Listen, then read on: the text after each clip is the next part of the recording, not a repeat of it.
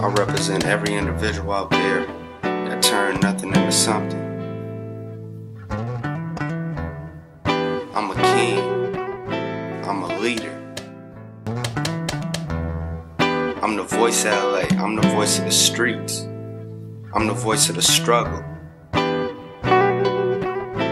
I represent the underdogs. You know? I just sat back and worked on my craft, because I know they are feeling the same way and they go through the same things. It's been a type to go out and grind for what he wants, pushing his mixtapes through the streets, you know, all groundwork.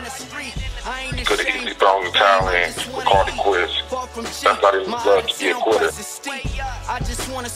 I'm a boss.